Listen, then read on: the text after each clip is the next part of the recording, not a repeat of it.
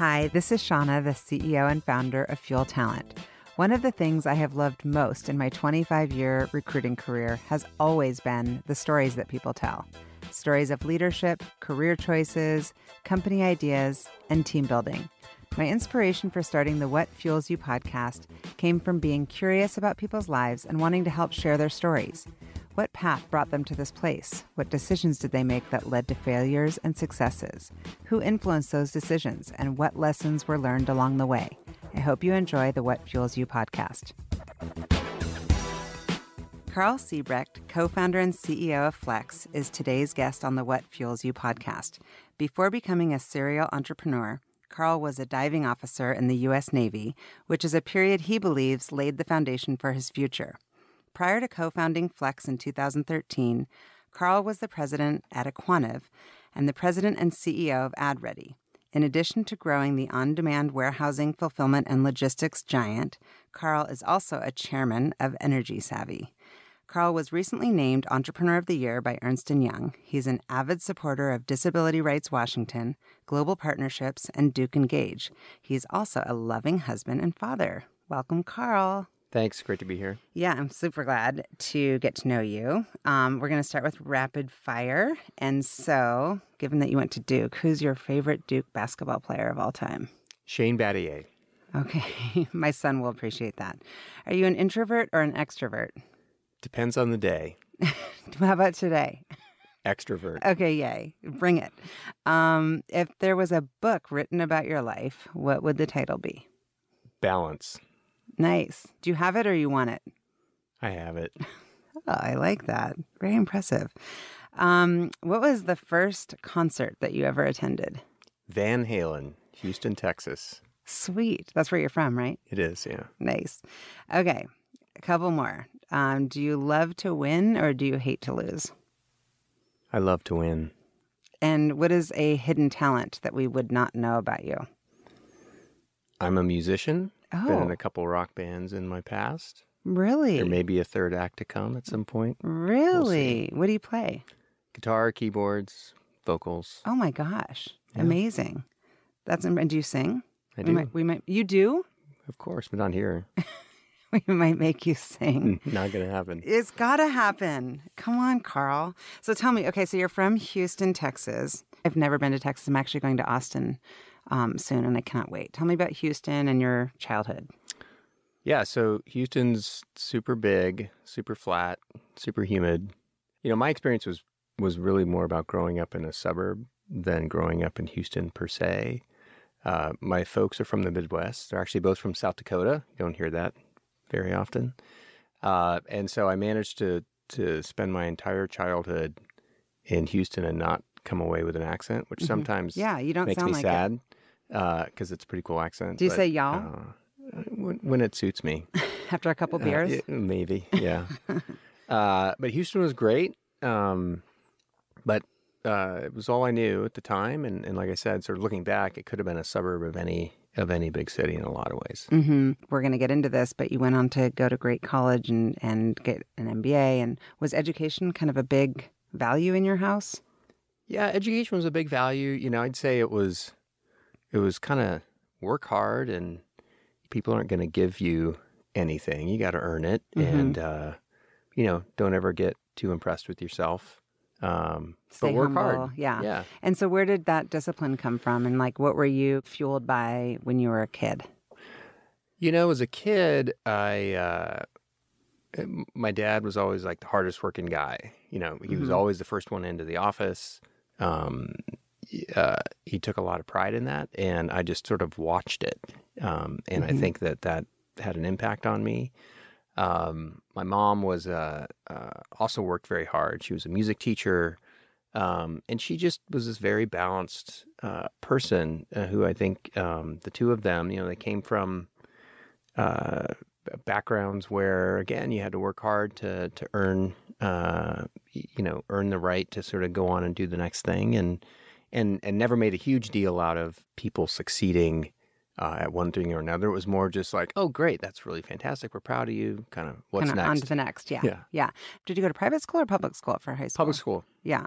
And so was it one of those things where you were like the smart, musical, nerdy kid, or were you like the cool athlete musical kid? I'm hearing the music thing. It's kind of funny. I mean, I think that I sort of got along with everybody. Yeah. I got along with the jocks, the nerds, the music guys, music kids, and I was a little bit of each of those. Mm-hmm. So I think that was one of the things, looking back, that maybe was a little bit different. And I think that actually, carries forward today. I can get along with all types of people. And one of the things I've learned as I've gotten older and throughout the course of my career is it has helped me understand how to surround myself with different types of people and really appreciate different perspectives. Yeah, like your EQ is just as important as your IQ, which was obviously high because you went on to Duke.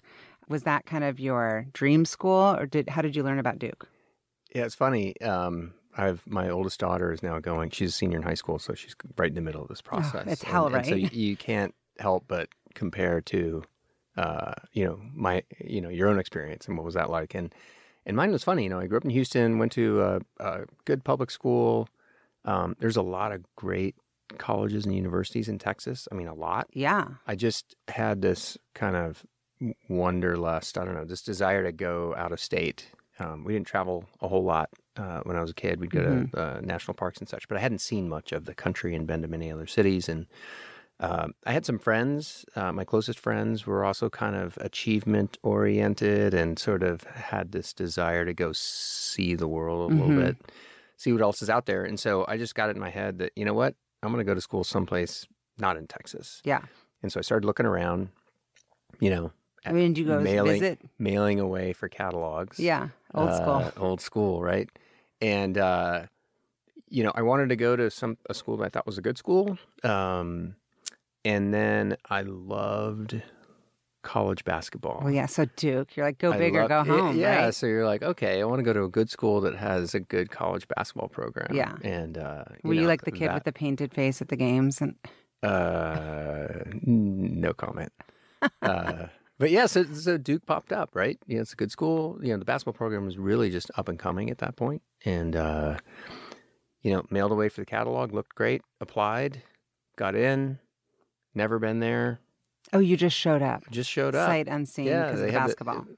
And there was like the chapel looks really cool on the front of the catalog. And then the academics were good. So it was like, what could be better? Yeah. So, and was it everything that you expected and kind of what surprised you? Absolutely. It was just an amazing experience. And, the other wrinkle in that plan was, Duke and these other schools are very expensive. So the other thing was, okay, we're going to figure out how to pay for school. Yeah. And you look around, and I wasn't going to get a basketball scholarship or a music scholarship. So ROTC. Yeah. Hey, ROTC, wow.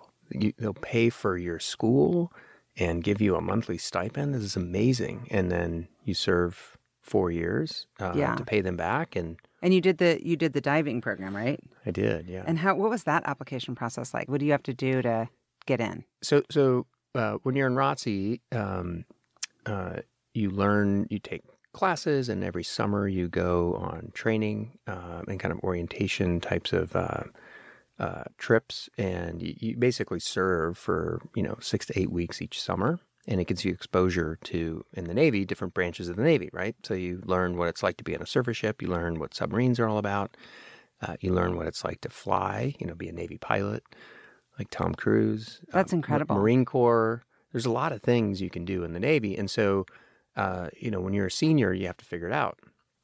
So you're going to serve at least 4 years to pay back your after college to serve your commitment. And so you got to figure out, what do you want to do? And you look at all these different options and, pros and cons. And a good friend of mine and I found this diving program, which just sounded super cool. It was very competitive to get into.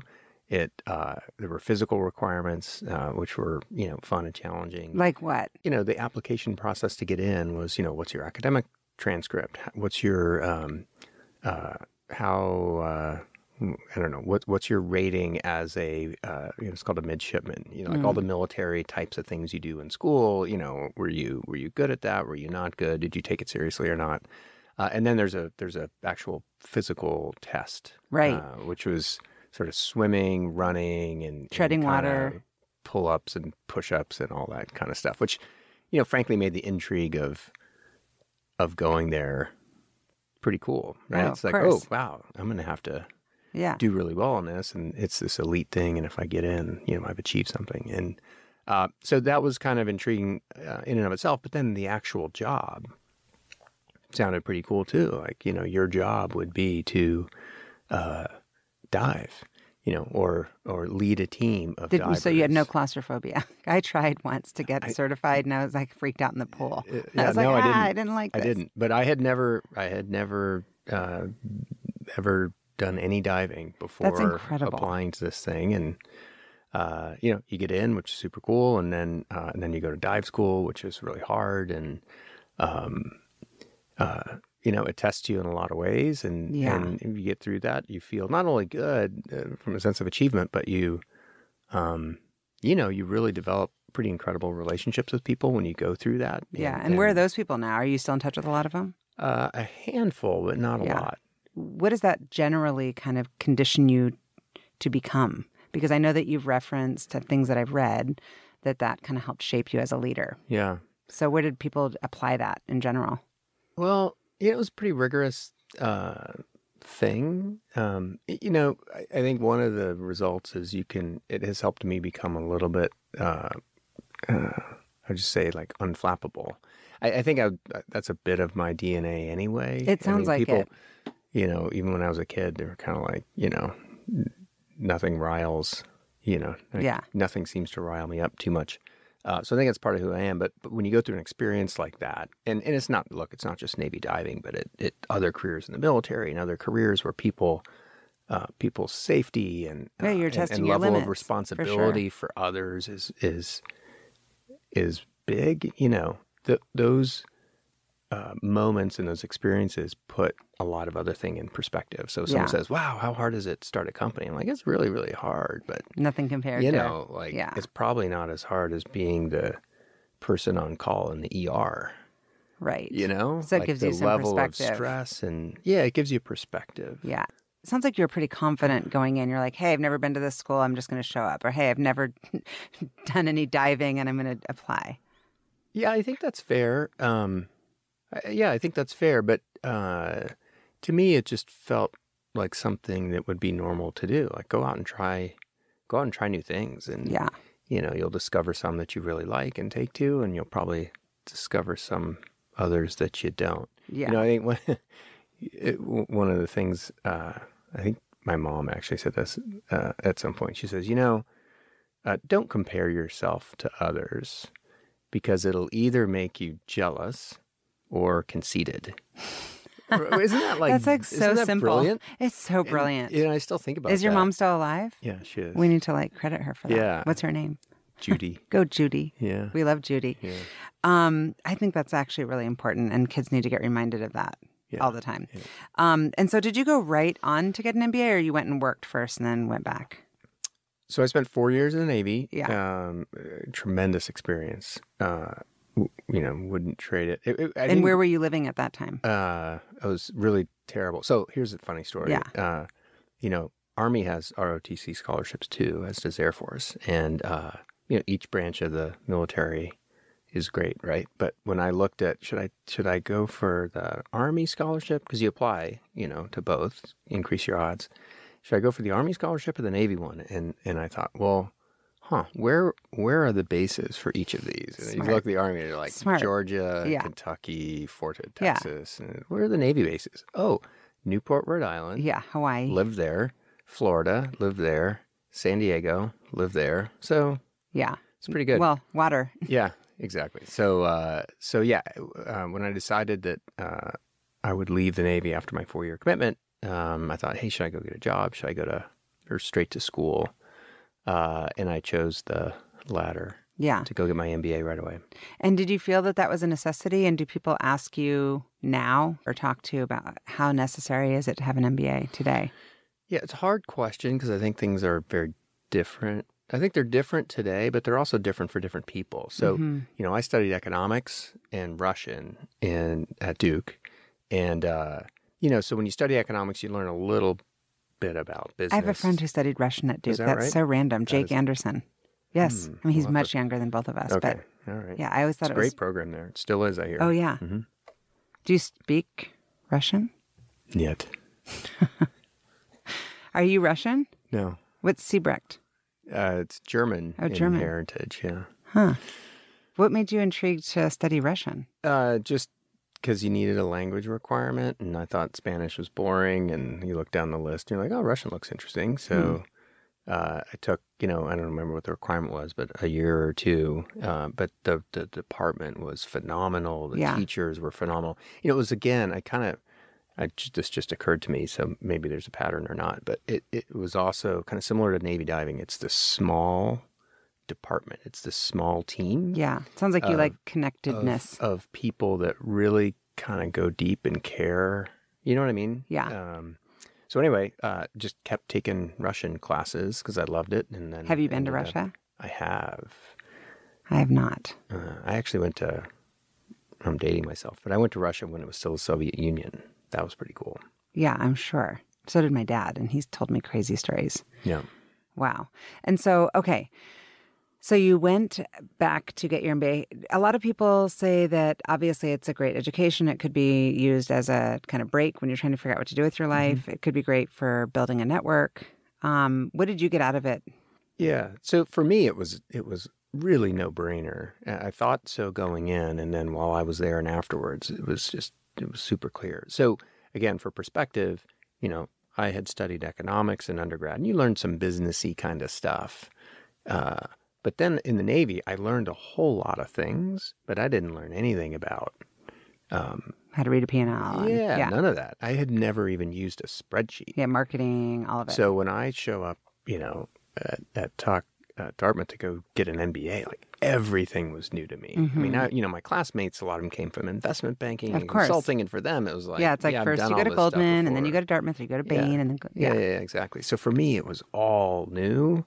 So there's just a ton of value to get exposed to all that stuff in an intensive way. And then the other thing, which which also was one of the factors leading to me deciding to go straight to business school, was, you start school in September, your first year starts, right? By October, the recruiting process for summer interns starts. Yes. And so within like 30 or 45 days, I was in a cohort of people interviewing for Bain, McKinsey, all these investment banks, where had I not gone to business school, there was no way I would have even gotten a call back from any of those same people. Mm-hmm. You just can't like cold call in and say, hey, I'd like to interview. Yeah. But it puts you in that cohort. Yes. And so immediately you're in this stream of like getting exposure to all these great companies. And what a great foundation. Well, first of all, what brought you to Seattle? How'd you end up here in Seattle? Yeah, so from business school, I did go to Bain. Yeah. Again, it was like... Did you like it? Phenomenal. Again, I loved it. It was... I worked in this small team. Wow, there is a pattern.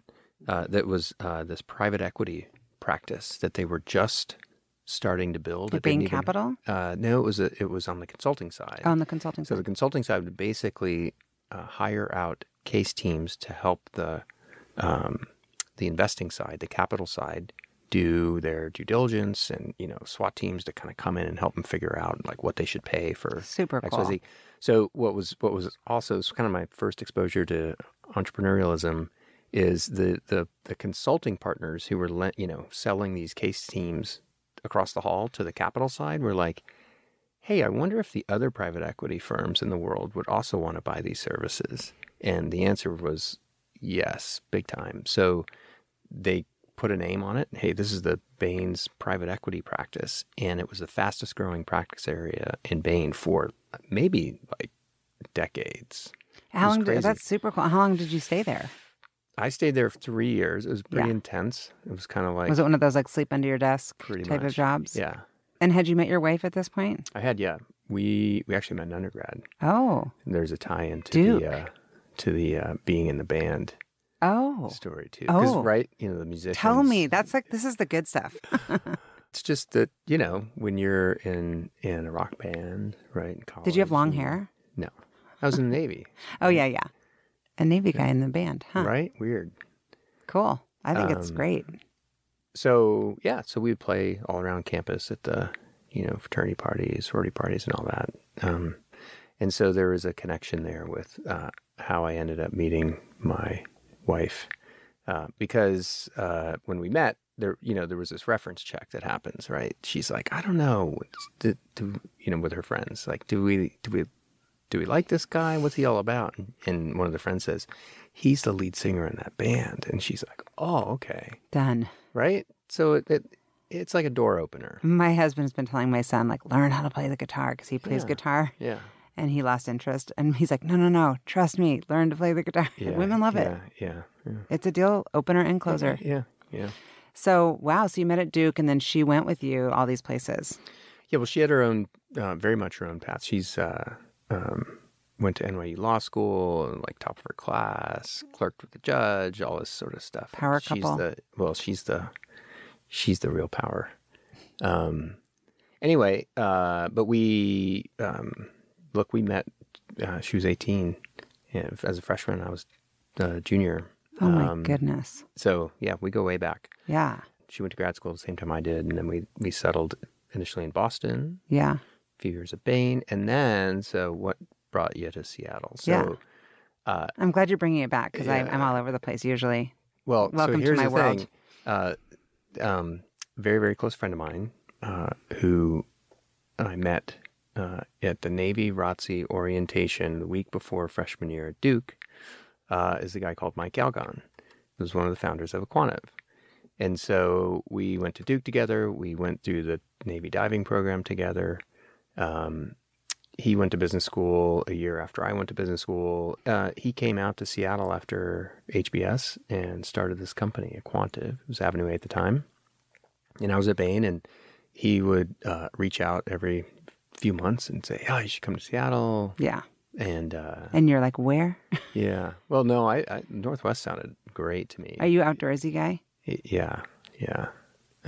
So Northwest sounded great. It was the whole internet advertising thing that I was skeptical of in 1998. So anyway, that's what brought us out was, let's give this a go. And so now we're 20 years into our 2 to 4 year plan. Of course. To be in it's Seattle. Always a 2 to 4 year plan. And so, okay, so you had kind of the big companies. You got the Bain, aQuantive, and then I know you went on, obviously, Microsoft. How did those companies compare as far as corporate culture? And yeah, so the Avenue A, aQuantive is the name we changed it to over time. That journey was, had a bunch of different chapters. When I started there, it was after their Series B. But they were growing at this insane rate. And just a few months after I arrived, we went public. This was before the first bubble burst. And so we had grown to many, many, many hundreds of people. The bubble burst, and half of our clients went out of business. So that company had to transform itself rapidly and really sort of figure out, was there a real core business inside there? Good news was the answer was absolutely yes, and sort of shed everything else and focus as much as possible on the bits that were real and valuable. What were those bits and what was your role? Yeah, so the main bits were, this company did marketing and mostly on the media side for digital marketing. And so the real bits were we had real customers, not just .coms who had raised VC and had to sort of get traffic to their website and maybe arguably overpay for that. But we had real, mature, profitable enterprise companies who had done enough of this to realize that it was a positive ROI tool in their toolkit to sort of, find targeted traffic on the internet and drive it to their website to convert sales.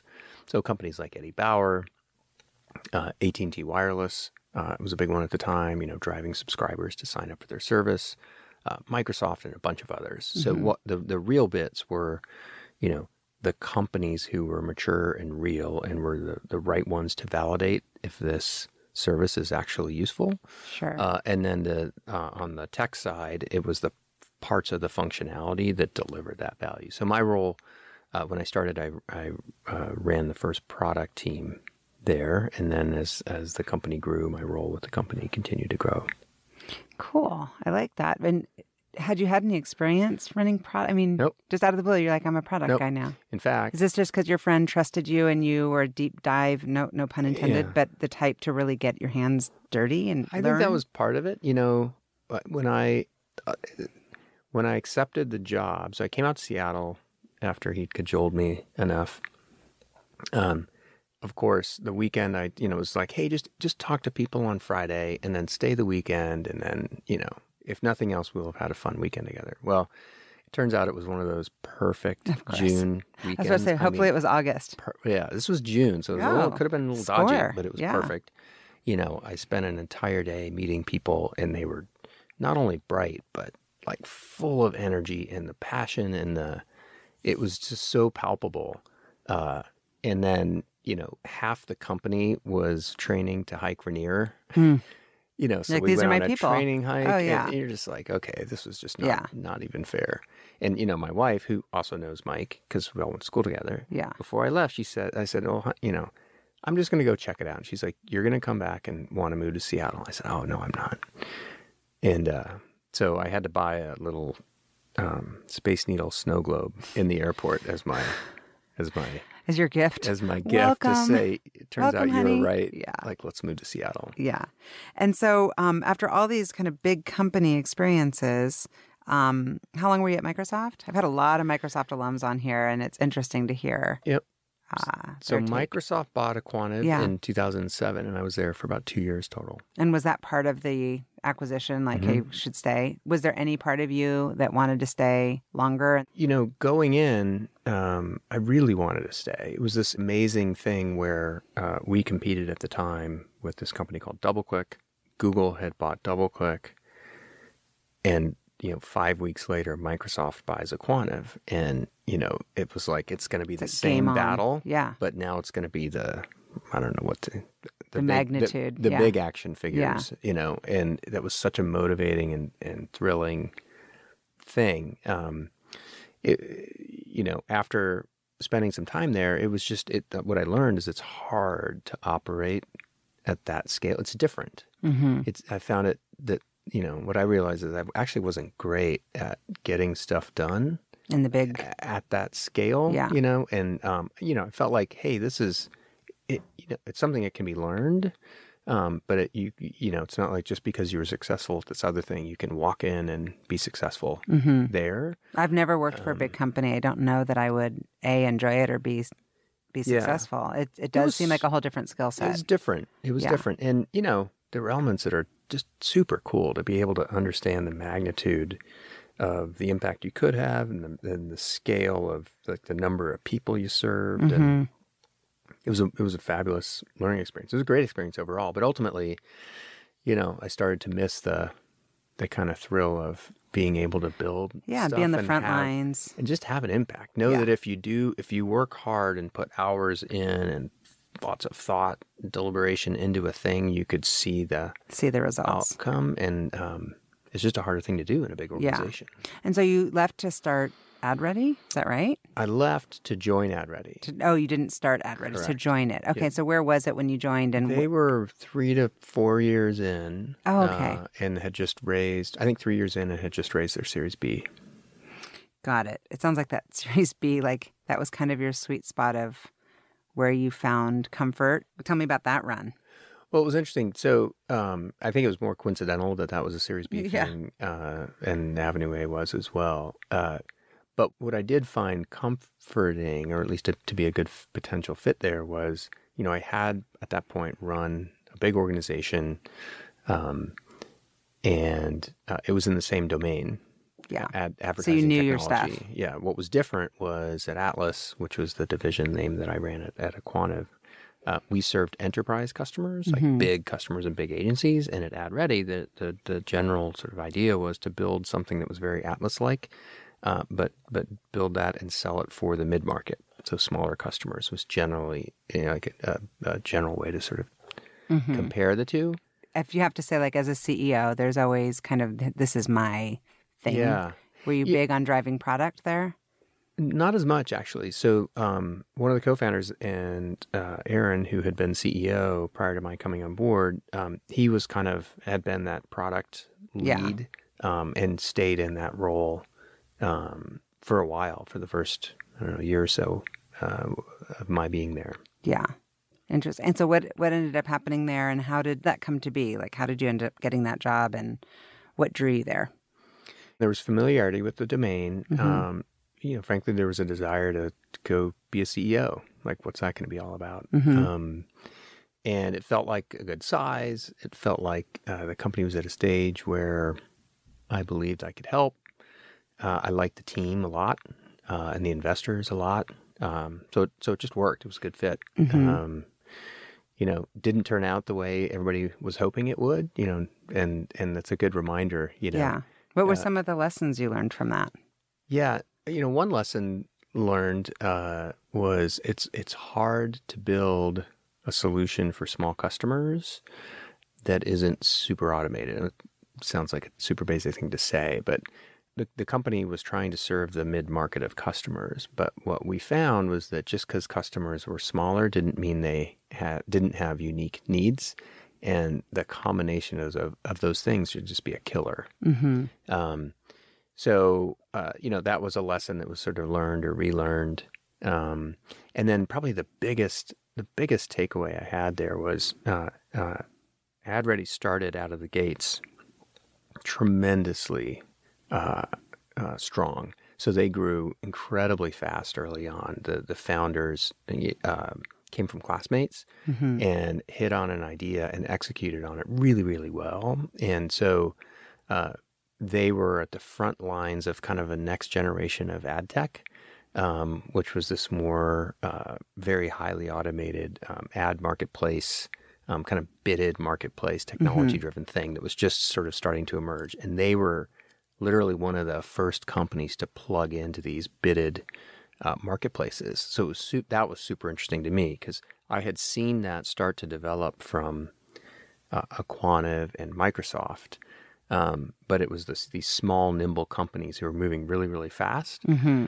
And AdReady was one of those. In retrospect, what we didn't figure out soon enough is that although they were the first company to plug into this new ecosystem, like the first one, they plugged into kind of the V1 set of capabilities, and within a year and a half, People were lapping them. The people building that infrastructure had built V2, and V2 was sort of 10x more effective or 100x more effective than V1. But AdReady, we had already built a business around V1, and so the prospect of kind of unplugging from V1 and replumbing it to V2. This is actually super interesting for people listening that are running engineering teams, running product teams, to be thinking about kind of future-proofing the business. It was, and it was this very poignant trade-off of, man, if we're gonna kind of replumb this thing, we're gonna have to sacrifice near-term revenue. Mm-hmm. Like we're and were the investors on board with that? Well, or like, what was your take on it at the time? Do you remember? Probably. Yeah. Well, ultimately, we made the wrong decision. Yeah. I mean, in retrospect, 2020 hindsight, what we should have done is immediately recognize this and said, we are whatever risk there is to near-term revenue, we just have to take that risk. It's so hard though to know it at the time, because you kind of convince yourself that let's start working on V2 once we capture all of the revenue in parallel with everything else. And it's just we were a 50-person organization, and you just can't. You can't have sort of two big priorities. Mm-hmm. And when did you realize, hey, this thing's not going to go? It probably was, about a year and a half into it. Mm-hmm. Maybe about a year into it, it sort of started to become really clear that this is actually going to start to look more like a turnaround than hey, going in, it was like growth has been phenomenal, and now it's starting to slow a little bit. Mm-hmm. But that's natural for a company that hits 50 people. It's like you need a new level of scale and appreciation for process and coordination. Like it's just one of the phases of building a company. And so, maybe a new leader could be part of the solution. And did you feel that you were hey, I'm not the right person to do this turnaround? Well, no, I felt I don't think anybody thought it was a turnaround when I started. Yeah. I certainly didn't. It was more like, hey, growth was phenomenal. Now it's still good, but not as great. Like, let's get in there and build for the future. And you know, about a year into it, started to feel like, you know, uh-oh. Yeah. This isn't going the way we thought it was going to go. And in some ways, it kind of sneaks up on you. Yeah. And that's why I say, like, hindsight 2020, I don't know if it would have been possible, but to pick up on those indicators earlier and make hard decisions. What did you learn that you could say that you're applying now? Yeah. I think one of the things I learned is that, you know, an appreciation for gray area. It's rare that, maybe not super rare, but I'll call it, it's fairly common that there is no black or white clear answer, particularly when you're operating in such an environment of uncertainty. Like, you're building a company, and particularly if that company is not, you know, the third or fourth or eighth player to build a version of it in a category, but you're actually inventing a category. Right. You're innovating. Yeah. Like, you know, by definition, inherently, there's just a lot of uncertainty. So when you're faced with decisions, I think it's important to have an appreciation for the fact that we're not going to get precision here. Like, yes, we should do the math as best we can. We should do analysis. We should, of course, talk to customers, as many of them as we can, understand what they say, what they feel. But in a world where, you know, you're inventing something, customers aren't necessarily able to tell you exactly, you know, what they want, because you're building something that kind of solves a different problem, right, or a problem in a different way. Right. So that's the first lesson. It's like, just, there is ambiguity. You have to understand that and appreciate it, and then figure out, okay, how do we deal with ambiguity, right? So then how do you deal with ambiguity? You know, having frameworks for making decisions, having our CTO, Dave Glick, tenets. He's been with us about 6 months. You're talking about Flex CTO. Yeah. And he's fantastic. And one of the things that he's brought over, he spent 20 years at Amazon, and he's just maniacal about, we have to have tenets, you know, which is just a way to say, like, what are the criteria on which we're going to make decisions? So I think that's crucial. And whether that's in the framework form, because it helps to clarify not only to the group or the person that's making the decision, but to the broader group around, the full team. It's like, we are making, or you know, Sally is accountable for making this decision, and here is how she has thought about it and why she came out, you know, with on the other end with this B instead of A. Yeah. And yes, there's ambiguity, and it wasn't a no-brainer that it should have been B. But here, remember, we adopted this framework of these tenets for how we're going to make decisions. Yeah. We used that, and here's the answer we came out. I completely agree. And so you've learned a lot about different industries, because you had obviously the ad tech. You kind of became a deep knowledge expert in that area. And then what was your role within Energy Savvy? So that was when I was on a short leave of absence in Microsoft. A very close friend of mine, Aaron Goldfeder, was considering leaving his job at where he'd been very successful at Microsoft and starting a company. And so early on, I was kind of a sounding board for him. You know, hey, here's what I'm thinking about, you know. And then he made the decision, I am going to go start a company. And so then I became a sounding board for different ideas that he had. And I'm super happy to do this. It was kind of my entrepreneurial fix when I was working in a bigger company at the time. And plus, Aaron's just a phenomenal guy, so always an excuse to hang out with him.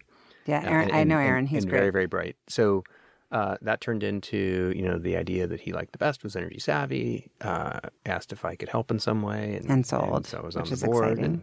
So let's get to Flex, because Flex is a super cool company, and a little bit, not all those companies that you're like, oh, I should have thought of that, but it's such a brilliant idea. Why don't you tell our listeners what Flex is for those who don't know? So Flex is a company, so we're in the warehousing and fulfillment business. So what that means is we help companies move their goods around. You think of warehousing as a component of logistics, and logistics, the way I like to think of it, just quite simply, it's moving stuff from origin to destination. So it's ships, planes, trucks, and then warehouses are the nodes that connect all the different transportation arcs. So, being a sort of person who's maybe spent too much time in technology, everything sort of seems like technology. So if you think of a data network as nodes and arcs, that's the same way to think about a logistics network is nodes, which are the warehouses, could be routers, right? And arcs, which are transportation lanes. That's the way we think about logistics. So Flex is in the business of providing warehousing services. We will receive your goods. We will take them off of pallets, put them into packages, and ship them out either to consumers' doorsteps, so e-commerce fulfillment, or to a retail store to put it on a store shelf, kind of old school retail, right? Brick and mortar. Or just to send it to the next warehouse on down your supply chain. So what's the business model exactly? How does Flex make money? And is it your idea? Not my idea. It's a brilliant idea. So it came from a friend of a friend. We just talked about Aaron Goldfeder. One of Aaron's friends, I met at a party at Aaron's place, actually, and he came up and said, just out of the blue, he's like, "You're a tech guy, right? I got an idea for you." And he just laid it out. So this guy, Drew Vagerwal's a phenomenal entrepreneur, also based in Seattle. He had a little business doing home barware. Actually, not so little, but like martini glasses and bottle openers and everything in that category. He was probably 10 years into this business. And he was on his third or fourth warehouse because he would import product from Asia, come through the port of Seattle. He had a warehouse in Kent. But then he was distributing product, across the country to wine shops, gift shops, had a little website, reselling.com, direct to consumer. And he said, "Look, I have to lease these warehouses to handle my goods on typically like a 3-year term. And to understand how much space I need, I have to have some forecast." Well, it's a joke to try and forecast my business. Of course. How many martini glasses am I going to sell? Yeah, well, and he's growing very rapidly. Yes. Like, am I going to win the Whole Foods account? Because if I win that, I'm going to need a lot more space. And I can't necessarily do it for 3 years. Right. And I'm seasonal, so I sell a lot more product, move a lot more product in Q4 for holidays. And so he said, so I've always got, I lease these buildings. And I'm always long or short on space, always. And all my buddies who have businesses, we're all in the same boat. Somebody should build a technology business. This is awesome. So, I can handle someone else's goods when I've got capacity and vice versa. And, I came from ad tech where we built two-sided marketplace businesses connected by software. And so as soon as he said that, it was like getting hit in the face with a hammer. It's like, well, that's obvious. There's got to be 20 companies that have already done this. No one had. So then you're sort of skeptical. Like, well, why not? Like, what's the intractable problem? Is it legal? Is it liability? Is it an insurance thing? What is it? And so we did a lot of diligence, talked to everybody we could find, said, hey, played naive, which was super easy to do because here's this idea. What do you think? And made a long list of all the reasons, people had. Or like, well, you'd have to think about this. You'd have to think about liability. You'd have to think about how would you standardize operations, all this stuff. And we looked at that list and said, it feels like these are hard problems, but not unsolvable problems. And we went back to Drew and said, hey, if we built this, would you buy it? And he said 100% yes. We incorporated, and like 6 weeks later, we were generating revenue. He was our first customer, which is like the perfect way to build a business, right? Oh, yeah. There's someone that has real pain. Yes. You're solving it. My two co-founders are both software engineers, like amazing startup. So tell me about the co-founders. Yep. So Francis Duong and Edmund Yu. And so another connection. So Francis was the first engineer to work at Energy Savvy.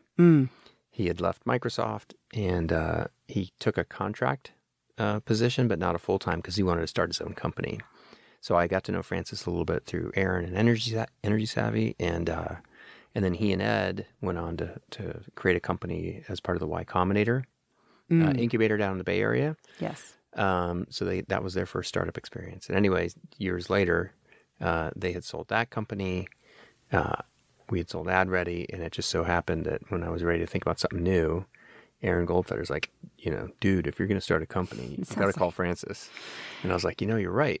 Nice. And so you said you had revenue right away.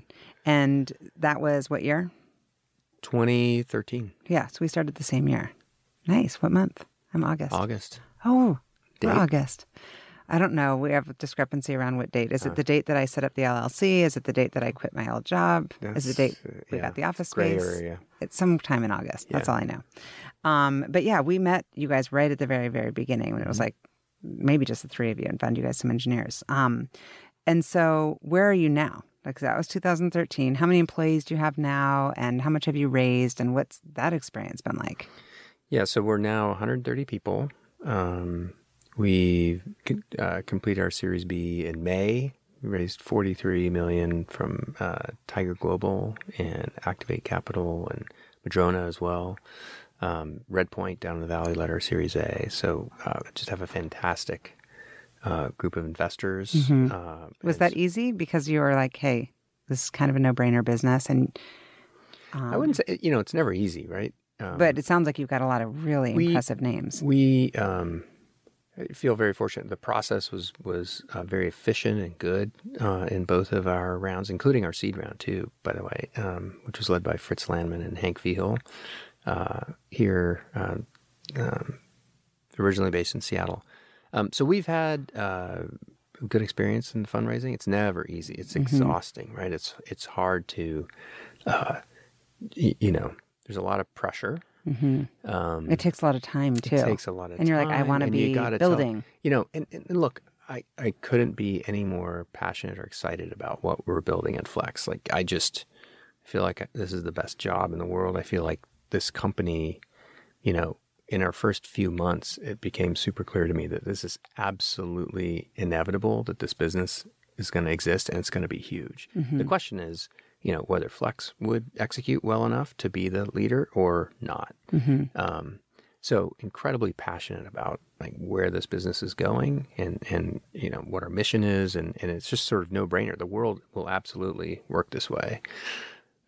That's good. So when you're out, trying to convince investors to write big checks, you got to have strong conviction and belief. But it's also exhausting to sort of telling the same story. Tell the same story over and over again, particularly when you are so committed and have so much passion. It just takes a lot of energy. So of course. And that's your introvert extrovert. Yeah. Hopefully you were extroverted that day. Yeah. Maybe you went home after and were like an introvert. Recharge. Yeah, you got to recharge. And so how many warehouses are there today? Yeah, so our business model, so as I said, we're in this kind of really basic, unsexy business, warehousing. It's pretty sexy because it's like, but it is now. Brilliant. Well, it is now because logistics, so trucks, trains, ships, warehouses, like history to date, have been built to serve a retail model, a commerce model that hasn't changed for millennia. It was bring the goods to a place. This could be like the old market in the cradle of civilization. Bring the goods to a place, the people go to that place, and commerce happens, right? So that evolved to the corner drugstore, the strip mall, the shopping mall, the big box store, right? That continued to evolve in sort of different form factors. But fundamentally, it's bring the goods to a place, people go to the place, you buy, everybody's happy. And so logistics was all about bringing the goods to the place, which was putting product on store shelves. And, over the last many, many, many decades, companies like the big retailers and the big box guys in particular got really, really, really good at this. And they spend a ton of money doing it. So one of the things in diligence, when we started looking at this idea for Flex, like, oh, how big's the market? I worked at Bain, and like that's one of the things you should care addressable about. Market. How big's the market? Like $1.5 trillion is spent every year in the U.S. Trillion with a T. It's over 8% of GDP. Yeah, you're like, I'll just take 1% of that. Yeah, so it's massive, but it was all designed to put product on store shelves, all of it, and optimized over decades. Like Procter and Gamble is super, super good at building their products, moving it to the Walmarts and Costco's of the world. And Walmart and Costco are really, really efficient at that because they're spending collectively $1.5 trillion. Like efficiency matters. Sure. But it's kind of has been the world's largest cost center. Like, don't lose stuff, don't break stuff, be efficient. That's those were the tenets. That's what you optimized for in logistics. And then e-commerce comes along. and people want their stuff delivered to the house. And Yesterday. one company starts to, with a clean sheet of paper, builds the logistics infrastructure optimized for that, which turns out is different than what you need to put product on store shelves.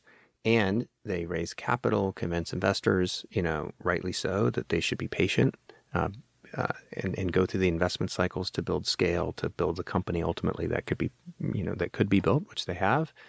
And they've trained all of us as consumers to, expect stuff to come like today or tomorrow and free. That's just the way it should work. But they have spent tens and tens of billions of dollars building that infrastructure, and nobody else can afford to come close to that, particularly in terms of warehouses. One of the key things for e-commerce is you got to put the product close to the people. You want it there fast and cheap, don't ship it from, across the country. Seattle to Tampa. Right. It's just like basic physics, right? So what that means is you got to have lots of warehouses to put product close to where all the people live. Well, guess what? Warehouses are based on these leases. My friend Drew is like, man, I got to write a 3 to 5 year lease based on some forecast of volume, and it's expensive. It's like an office lease, right? That's committed capital when you sign that lease. It's one thing if you need one warehouse. It's an entirely different thing if you need 16 warehouses to get to next day delivery. So that you can compete. So you can't is basically the answer. No one else can replicate that scale. Well, that's where technology in a marketplace business comes in. Right? It's so brilliant. So we have 1,200 warehouses, and we haven't signed a single lease because all these warehouses have extra capacity. Why? Mm-hmm. Because they signed 5-year leases and they haven't been able to fill up their warehouses. Because so who are your clients? I mean, who are our customers? So we provide this service to big enterprises from Walmart, Procter and Gamble, Walgreens, others, to high growth startups like Casper Mattress, Lime Bike's customer, Hims, and so the difference, like what we're creating, I think there are a lot of metaphors for our business. The one that I think works best to represent the value to our customers, the retailers and merchants, is AWS. It's what AWS invented when the world at the time only offered data centers. So a data center is a fixed capital commitment. You're either gonna build it yourself or you're gonna outsource it to a third party who will lease space, buy machines, hire people, right? There's a lot of fixed capital. And so you will sign a multi-year contract for a chunk of capacity is how data centers generally work, right? And then if you're going to scale, I remember this back in Avenue A, our first data center was local because we were based in Seattle. It was nearby. It fueled our website and all our ad serving, and you'd sign up for capacity and you're like, hey, there's latency. Like there's ad latency on the East Coast. We need an East Coast data center. You're like, okay, well, that's another big chunk of capacity. And then AWS comes along and they're like, hey, here's an idea. Plug in once to our capacity and then pay as you go. So they pull out anytime you want. Yeah. So they converted all this fixed cost to pure variable cost. Yeah. And so now what does that turn into? If you're a startup, you don't do a data center, right? Yes. Is it Google Cloud? Is it Azure? Is it like AWS? AWS invented the category, but now that category is a quarter of the entire IT infrastructure market. So think of it as like 3/4 fixed, 1/4 flexible. Yeah. That's exactly where logistics is going. Flex has created the sort of AWS equivalent for warehousing and fulfillment so that you can have all these nodes without having any fixed capital commitment because you plug your shopping cart into Flex's API once, or if you're a big company, you have this like ERP system, and so you plug your order stream via EDI into Flex once. What is via EDI? Electronic Data Exchange. This is another I protocol. Should probably know this. Yeah. It's like or maybe not. Super old school API. Okay. It's like shorthand. So, but point is, you plug in your order stream to Flex once, and you can have a warehouse anywhere and pay as you go, and that means not just that you can have 2, 8, 10, 20 nodes. But your nodes can change because you know what? Depending on the company, you may have different needs in the winter than the summer. Of course. Right? You may want to put generators and flashlights in the southeast if you're Ace Hardware for hurricane season. And you may want to put snow shovels and salt in the Northeast for winter season, right? Yes. And you may want to add lots of extra capacity if you're a big retailer like Walmart for Q4. And if you're, again, in a world where the infrastructure is fixed, that is economically a bad match. Yeah. But as you grow and as the culture kind of shifts and changes, how have you been intentional about setting culture and setting your values?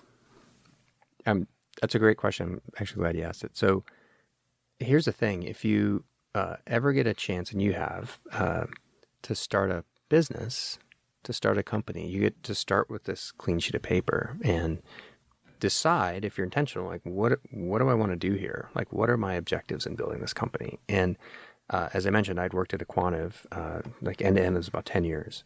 And it was an amazing experience in a million ways. But one of the marquee aspects of that is it was a phenomenal culture. And I would go to these aQuantive alumni events, and people would say, oh, what are you doing now? And people would say, here's what I'm doing. Exactly. Miss the good old days. And man, it's a good job, but it's no aQuantive, right? Yeah. It's no.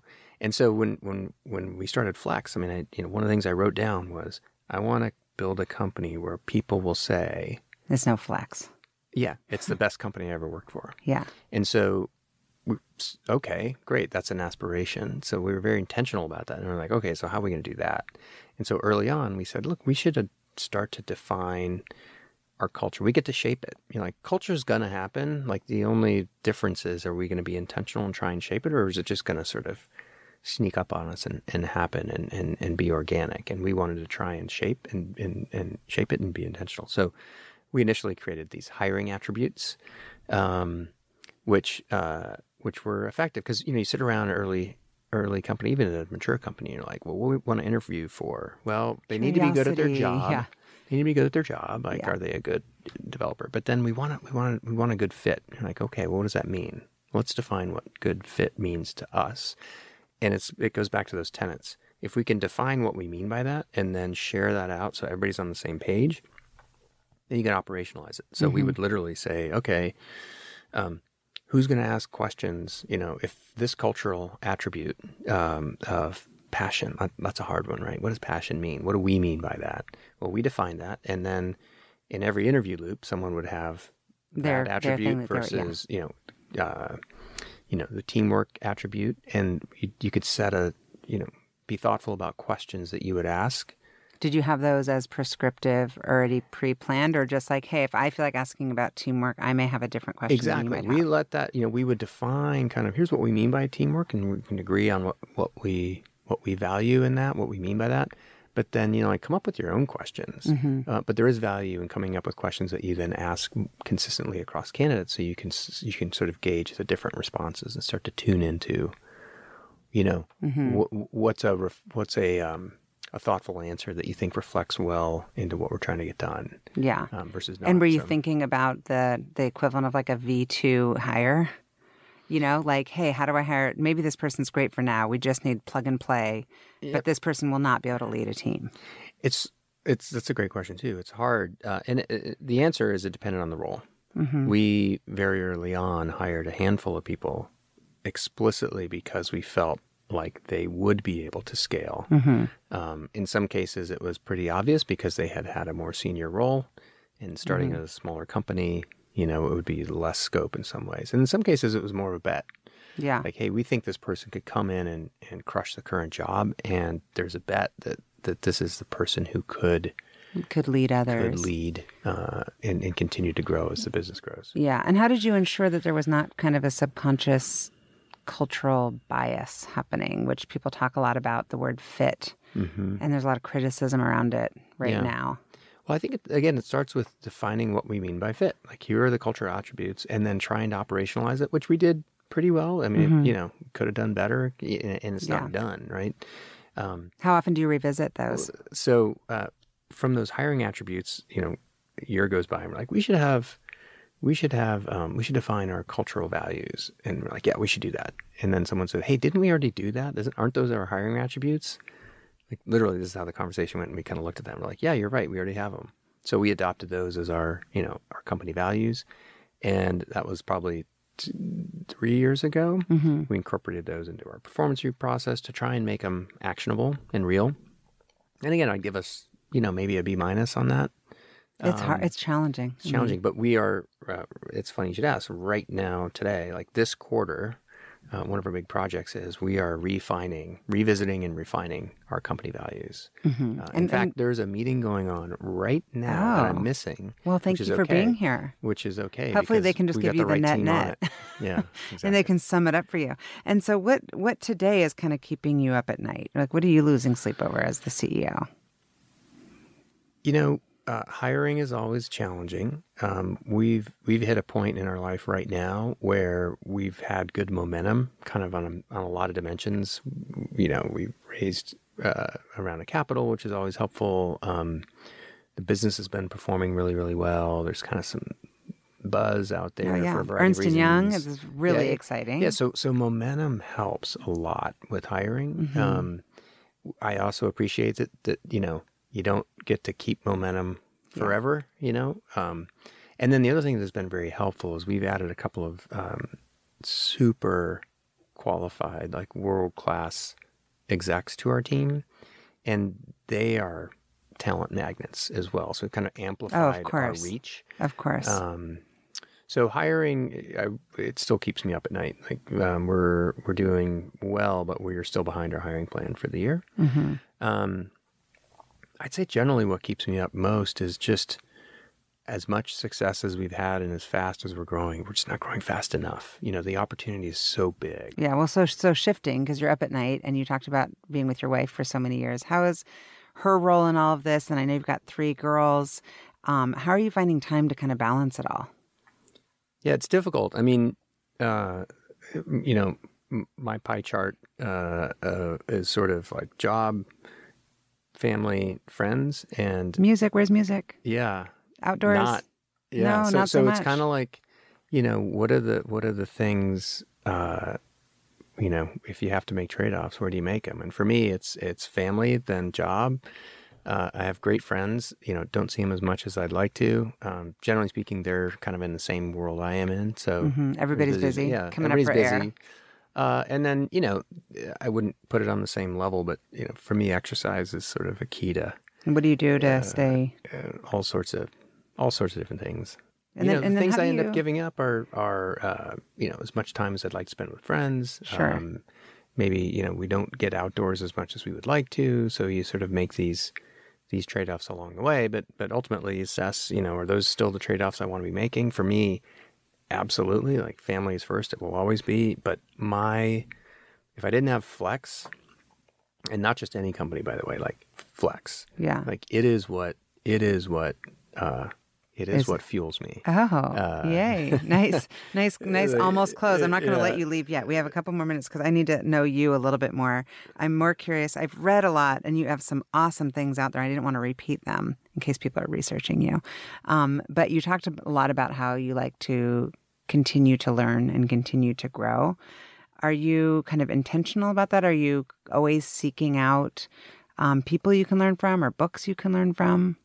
Yeah, I'm always reading. And I typically will read like one kind of business sort of book, more or less, or something that's more of a learning book. I've always got one of those going. So super intentional there. And then learning, my other source of learning is the people I work with. Yeah. We have been fortunate enough to hire some amazing people, and they bring not only different talents, but different experiences and different perspectives. And as I said kind of earlier, I think having those different perspectives, diversity is just critical. Well, it's nice also that you're the kind of person who's open to it, and that you seem like you're the type of leader who is really good at leading, but also okay following and being a little vulnerable about what you might not know and being like, it doesn't matter. We just need to get to the end. Yeah, I think that's huge. Like one of the benefits of being more I was experienced. about to say older. We won't talk about that. Develop a better I read understanding. these two books that you recommended. One is the Checklist Manifesto. The other one is The Hard Thing About Hard Things. Yeah. Why those two? Give me so that I don't have to read them. Just the net. I know I've read a lot about the hard thing about hard things. Yeah. So Checklist Manifesto says this guy Atul Gawande, who's this like unbelievably accomplished doctor, teacher. There's this health company that was trying. I don't know what the status is, but Bezos and Buffett and Jamie Dimon were creating this health entity. Yeah, right? yeah. The person they picked to put in charge of that was this guy. So he's just amazing. He's a father and he's written a bunch of books and just absolutely brilliant in probably any way you could define it. And he writes this book about the importance of having a checklist. In a world where, people have such deep skills and experience.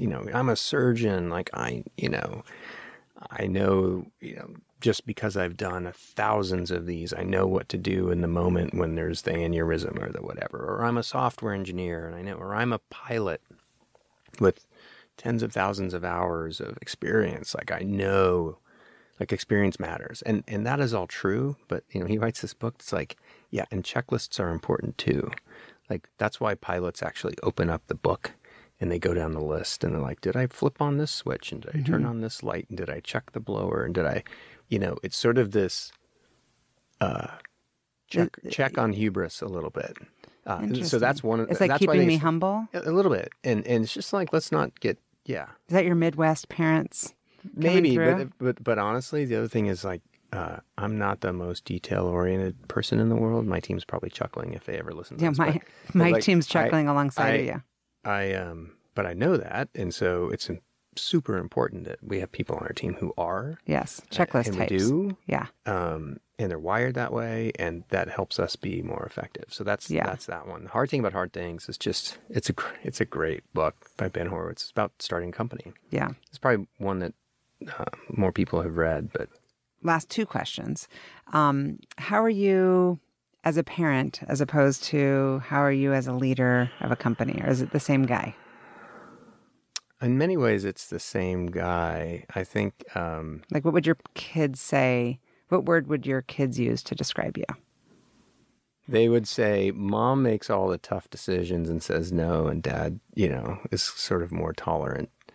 Which isn't necessarily the same way as at work. It might just be that, when I'm done with work, I'm kind of ready to chill, not be the decider at some level. I think that's part of it. I think that sometimes when I'm easy on the kids, it's because I have guilt.